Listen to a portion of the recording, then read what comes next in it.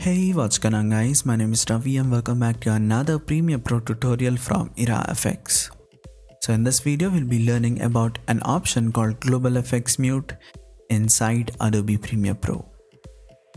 So you might get into a situation in your project where you applied different effects to individual layers like the video clips, the adjustment layers or the audio clips that you have here. And your project might be very slow while you're scrubbing forward or while making some changes. So you can just select your videos and click on this effects button so that you can mute the individual clips. So it would be time taking to mute all the effects for each individual layers here.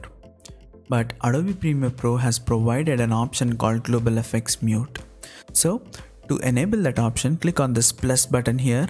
And you have an option called Global Effects Mute with FX symbol here, and just drag this like this and hit OK. So now if I click on this button, all the effects that are applied in your project are now muted and you can scrub through your timeline very quickly and make necessary cuts.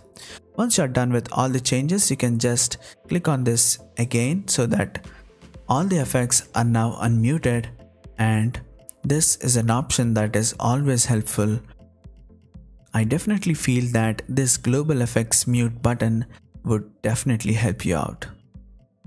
I hope you found this video helpful, and if that's the case, give us a thumbs up.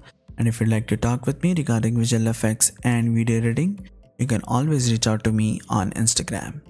See you guys next time with another tutorial.